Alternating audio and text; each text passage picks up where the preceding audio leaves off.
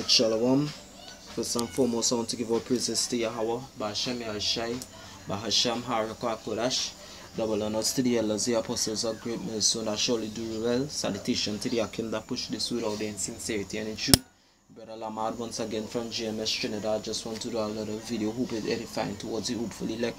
Alright, this is 2018, the year prophecy, and the name of this video is to remember who you are. You have to go back.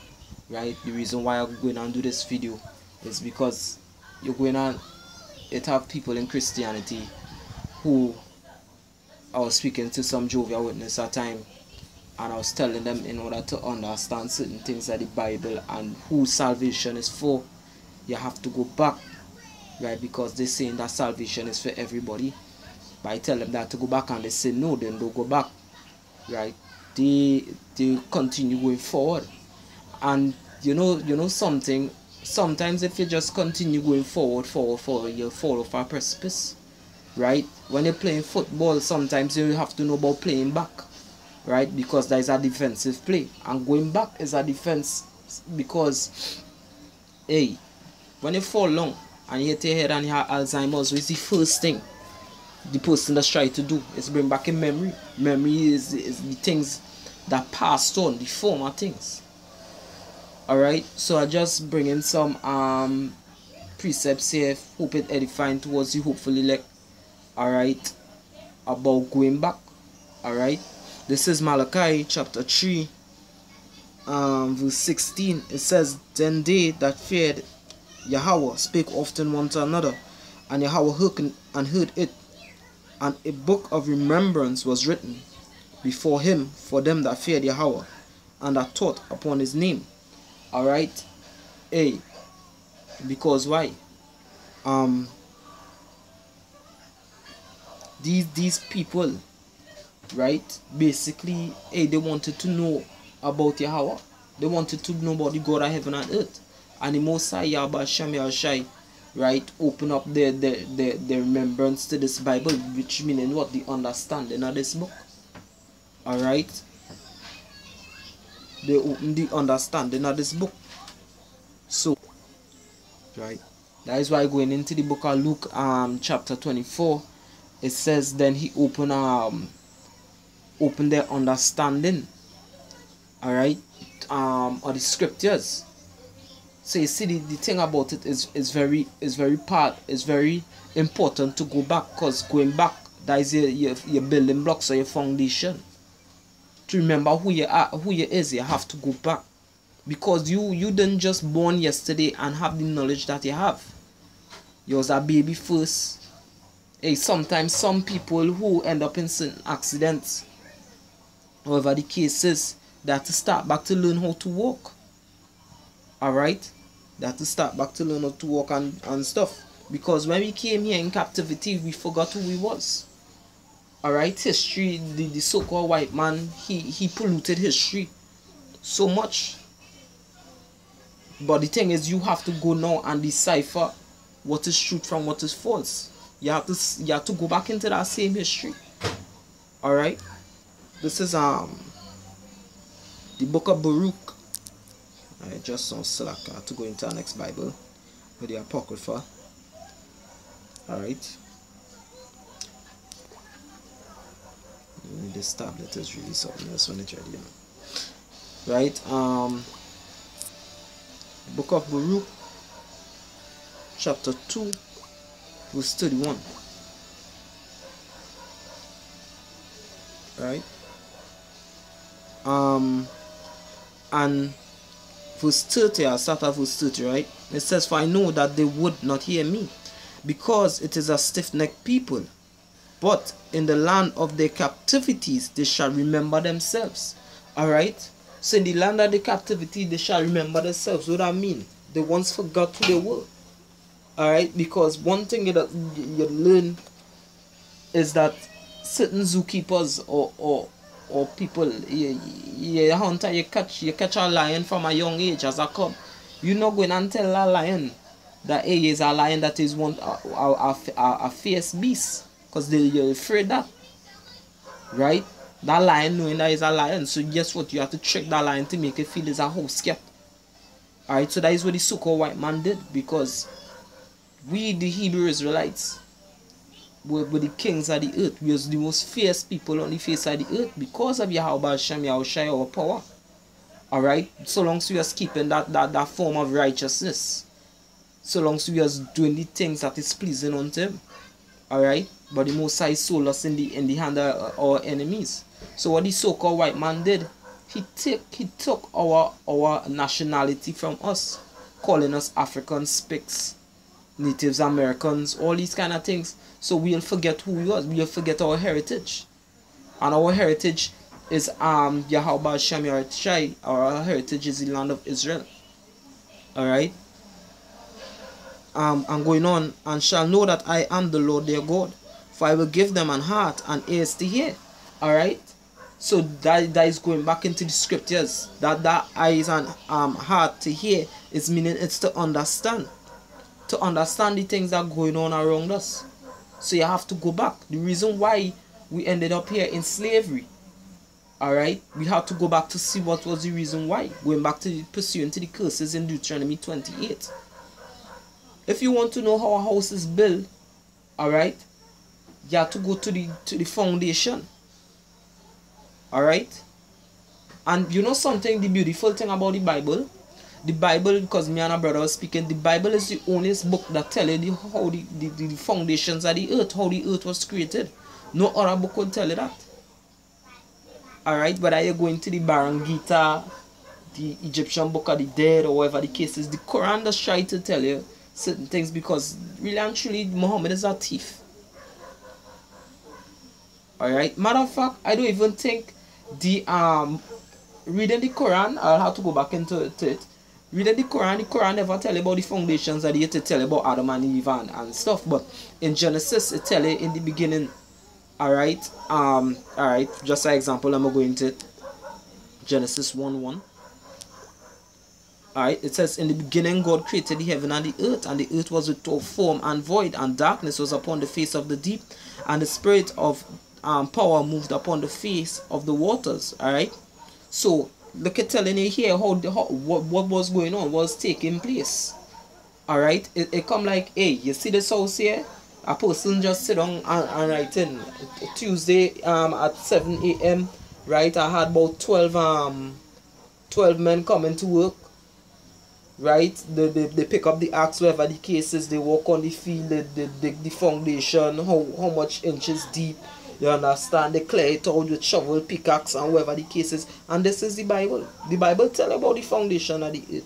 No other book, you know, basically tell you about that. You understand? So you have to go in the past. So anybody who's saying they just keep on going forward and they're not looking back, where is a crap or something, when you're a crap, don't look back. Alright, and for those who don't know what is a crapo is it related to frogs, say in Trinidad, or a toad. You understand? Only crapo don't look back. You understand? You have to look back to the past, and the scripture is going on to tell you that. Right? 2 Chronicles 2 Chronicles 6 verse 37. Because if we don't remember ourselves as a people, we'll never be saved. We'll always be in one place or in one situation for the rest of our life. You understand? You have to remember who he is in order to go forward. You can't just go forward. You didn't just... You're 25 years old. You didn't come out of your mother womb 25 years old and start at 25 and just go 26, 27, 28. That's madness. You have to go back in the past. You're a few days old, then few weeks, then few months, then you're 2 years old, 3 years old, until you reach 25. Remember how you start to walk, all these kind of things. You know, the way how people speak now these days is like they don't think before they speak. We don't go back. We don't go back, we go forward. And that is why Christianity is the way how it is, because, you know, I was doing some research with Christianity today and it was a mistranslation. Going into Acts, they said they was first called Christian at Antioch. They were never Christians. They said they weren't called Christians. Matter of fact, before, when they go into the history, they said they used to call them Nazarenes. Or disciples or saints. They would never call Christians. That was just not even a mistranslation. It was just a mistake. And then when it go into it, all right, it is it had people who were called Christians long before that. You understand? This is 2 Chronicles 6 verse 37. It says, "Yet if they bethink themselves in the land, whether they are carried captive," right? It says, "Yet if they bethink themselves in the land, whether they are carried captive." Who were carried captive? Right? Weren't it the Negroes, the Latinos, and the natives that were carried captives? Alright, just now, let me get in our next book just to look up the word bethink. Alright, in 2 Chronicles 6 and 37. Oh gosh, I didn't press 27, but anyway, I could just go down. Right, 6:37. It says, "Yet if they bethink themselves," right? Right, goes back to the Hebrew word shawab. Alright, a primitive root to turn back. You understand? So you're looking back transitively or intransitively, literally or figuratively. Alright, so that not necessarily with the idea of return to the starting point. Alright, generally to retreat, often adverbally again. You understand? King James Version usage: return, again, turn back, away, restore, bring, render, answer, recompense, recover, deliver, put, withdraw, requite, miss. Right? You understand? So yeah, to turn back. Shawab. You understand? It says here now,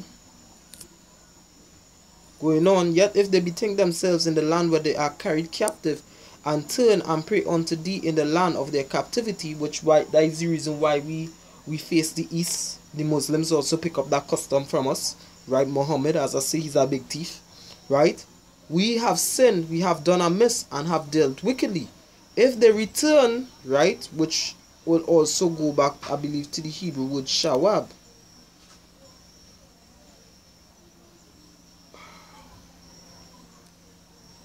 Right? Hebrew shawab.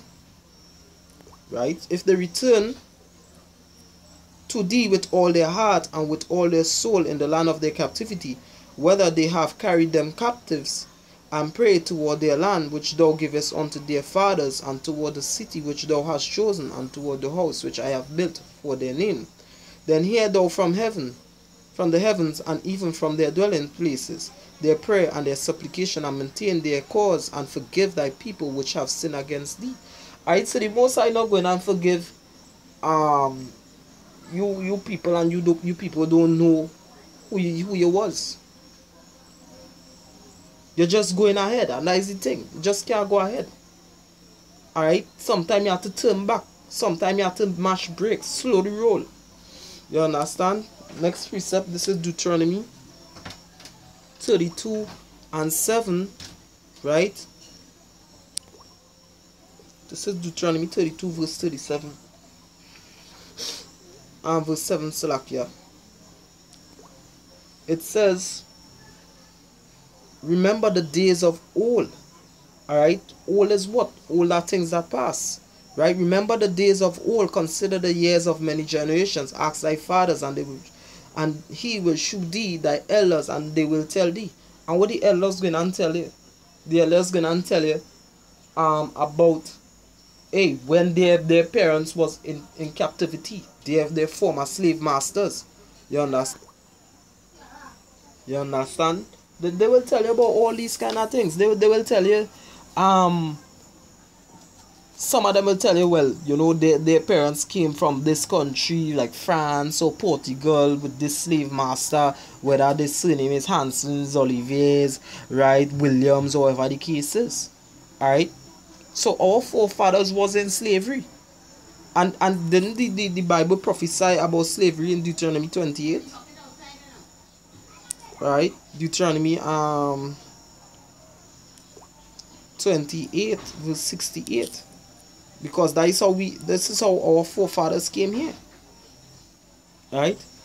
"And Yahweh shall bring thee into Egypt again with ships."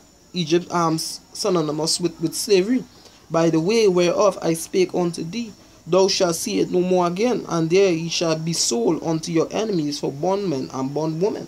Won't we sell for bondmen and bondwomen? Kunta Kinte, Django, right? All these movies, we were sold into captivity. I never see a East Indian being sold in the 1600s, 1700s, 1800s. I never see a white man being sold into captivity. I can't remember no slave movie like that.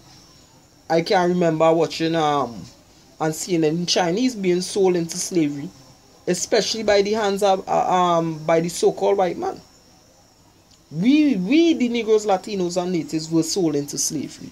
Alright? So it's an important thing to go back to find out your heritage, to find out your nationality. Alright? You have to know who you are. You have to know where you come from in order to know where you're going. Because the Most High Yahweh Shem Shai promised a kingdom unto a peculiar people. And if those peculiar people don't know who they are, they can never receive the treasures. Because why? They won't go faith. They won't go faith. Right? So henceforth they'll be minus in faith. Because the scripture talk about Abraham. Right? Having hope. And the thing about Abraham having hope is he worked towards it. If you people don't know where you come from, if you people don't go back into the past, alright, you will never look towards the promises that the Most High have given unto you. The Most High promised Abraham that he will multiply his seeds as the stars of heaven. And you know what he did? He went and he acted upon it. He didn't just say, well, yeah. And that's the important thing about also having an imagination. Alright. Next precept, Isaiah 46 verse 9. And it reads, remember the former things of old, for I am power, and there is none else. I am power, and there is none like me. You understand? You see it there again? The Most High telling you, remember the days are old. You understand? Declaring the end from the beginning, and from ancient times the things that are not yet done. Say, my counsel shall stand, and I will do all my pleasure. You understand? So the Most High say, remember the old days, remember the things I used to do in the past. That is how you're going to know what coming in the future. That is how you're going to go forward. Because without the Most High counseling you to tell you what to do, you will fall into a ditch. That is why you have to go in the back. That is why you have to go back. You understand? It's very important. Sometimes you as an individual, you have to look back at the former sins and the things that you used to do in the past. You understand? Look at your mistakes and say you're not going to do it again. Because if you look back at your mistakes, you're going to continue making the same mistake over and over again. And that is what you don't want to be doing, is making the same mistake over and over again, because you'll be considered a mad person. You're looking for a difference. Alright? And still doing the same thing over and over. You look back, analyze. Alright, I do this way, and this was the result. Let me try another way to see if I'm going to get a different result. You're looking for number 10. Right? But you're adding 7 and 2. You're adding 5 and 5 and 4. You'll never get 10. You have to move different now. You have to add 5 and 7 with 3 in order to get 10. There are different ways to get 10. But you have to look back. You have to go into the past. And that is the importance. Alright, so when I actually heard these Christians and them use that term, we don't go back, we only go forward, then you'll never understand the Bible. You as a person, as an individual, you'll never understand the secrets of the Bible. Because the Bible is like a puzzle. Alright? But the thing is, the Bible wasn't originally written in English. Right? So it was translated from the Hebrew or the Greek and Latin. So you have to, in order to understand what the narrators were saying, you have to go back into the language they was originally speaking, or what the translator translated, in order for you to get a peculiar understanding. if you go back into the prologue of Sirach in the Apocrypha, right, which Apocrypha also means hidden, alright, they say, hey, forgive us for we come some short of some words, because the thing that was uttered into the Hebrew tongue don't have the same force in another language. So this is why now you have to go back into the Hebrew tongue. Hebrew, going back to the Hebrew word Iba or Iba, meaning past. The ancient days, the ancient language. This now we're going to have the force, because the original, alright, have the strength. That is why going back into the scriptures and all, hey, say, hey, your firstborn son is his strength. Hey, the Bible that I basically now pick up there, it say, hey, if it is old, it is truth. Right? If it is new, then it is a lie. You understand? If it ain't new, if it ain't old, then it ain't true. If it is new, right? If it is new, it ain't true. And if it's old, it ain't new. Something along that line. Alright? So you have to go back into the old things. The old things are very important. You understand? Hosea 6 verse 1 and 2. Right? Hosea chapter 6 1 and 2. Right? It says, come and let us return unto Yahweh. So you have to go back to the ancient days. For he hath torn and he will heal us. He hath smitten and he will bind us up. So when you see these kind of bruises and the one who gave you the kind of bruises, you have to go back, because only he can heal you. Right? After 2 days will he revive us. In the 3rd day he will raise us up and we shall live in his sight. Meaning what? We going and start to do the things that are pleasing unto him. So you just can't follow any and every doctrine. Right? Going with every wind. And think the Most High going to heal you, because it has certain things the Most High love and there are certain things that he hates. So you thinking the gospel is just going on house to house and preaching the gospel. Hey, the scriptures speak against that. It say go out to the highways and the byways and bid them to the marriage. Hey, as me and the apostle was talking, you don't know if somebody, a man putting down a work on his wife in the morning. You don't know if they now come home from work in the morning. Right? And they're tired and you come wrong. Morning. That is why it has some people that say these people cannot come to their house. As Eleanor was saying, but you're cooking, you know. And they persistent with it. I can't study with you today. I'm doing something. I'm busy. The scriptures speak against that. You could be annoying people. But when you're out there on the highways and the byways and you're preaching, you understand? And somebody here, because the scriptures talk about in Micah chapter 6 verse 9, the man of understanding when I hear. When this person here and it start to make sense to them and the spirit start to descend upon them, that person now in that sense will invite you to their house. But other than that, it come like if the person ain't invited to the house, it come like it just your bold face. Where is a thief or something? What happen? Alright?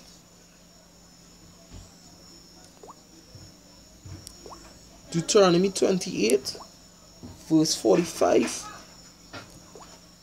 to 46. Right here where it says, moreover all these curses shall come upon thee, and shall pursue thee, and overtake thee, till thou be destroyed, because thou hearkenest not unto the voice of Yahweh thy power, to keep his commandments and his statutes which he command thee. You understand? So it said these curses, what people just normally say, hey, black people curse. That is like a widespread thing, especially in the Caribbean. When sometimes a youth man get shoot down, or you hear two black people arguing, the first thing a next black person passing by, but black people curse, like black people curse, we're going down with black people. But some dummy will go and say, hey, the curse is a Ham. Yes, Ham was a dark-skinned person, but all the sons of Noah was dark. Because if you go back into the Hebrew word Adam, or Adama means rich dark soil, or from soil. The soil dark, the soil brown. You understand? It's different shades of brown. You understand? So all these curses, go back into Deuteronomy 28, all these curses fit us like clothes. Like if it's with literal skin. Hear this, and they shall be upon thee for a sign and for a wonder. And watch this. Right?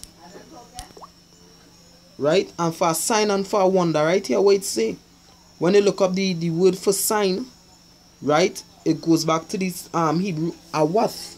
They have here oth, but it is awath. It says probably from the Hebrew Strong's 225 in the sense of appearing a signal literally or figuratively as a flag, beacon, monument, omen, prodigy, are evidence.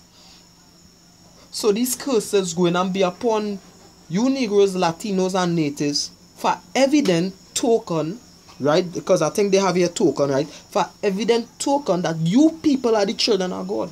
That you people are the children of Israel. Right? From Judah coming all the way down to Ephraim.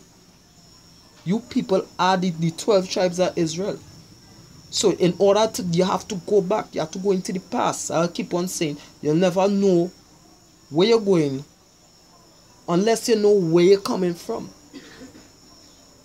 You didn't born yesterday at the age of 25, 26, 27 and just go on at 28. You must have a starting point. Right? It must have a starting point. Okay? It says, right? And they shall be upon thee for a sign and for a wonder, and upon thy seed forever. Alright? Or for until. You understand? Until these things come upon thee. Right? This shall be a sign unto you people. Alright? But you know what we're wrong with we people? We don't like to read. We don't like to reason. We don't like to understand. We don't like to research. We just take where everything with somebody take us and fill our cup with that. And when we realize it, they're just filling our cup with poison. You understand? Don't let that person fill your cup with poison, because poison does kill. Right? Poison does kill. Just one more precept I want to bring here in Leviticus 26. Right? So I believe it's around verse 20, let me say 28 now. Babakasha Selak. Right? Right? This is Leviticus 26 verse 40. If they shall confess their iniquity and the iniquity of their fathers with their trespass which they trespass against me, and that also they have walked contrary unto me. How it is you confessing the iniquity of fathers? Because this is a key point. Alright? You have to go back into the past. Ask your fathers and they shall tell thee. Go back into the scriptures. See where is the sins that your fathers commit. Which is, you have to go back to Genesis, to the book of Deuteronomy, to know what is the laws. Because sin is the transgression of the law. Right? Sin also brings birth to iniquity, guilt. You understand? We are guilty of breaking all 613 commandments. Some people think it's just 10 commandments. No. There's 613 commandments, where each one of these commandments is basically a breakdown of each of the 10.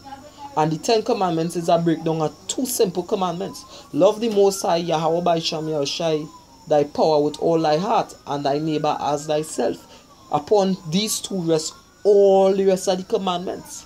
Because when you could execute these commandments, you're actually fulfilling these 2 main commandments. So you have to go back in order to confess the sins of your fathers.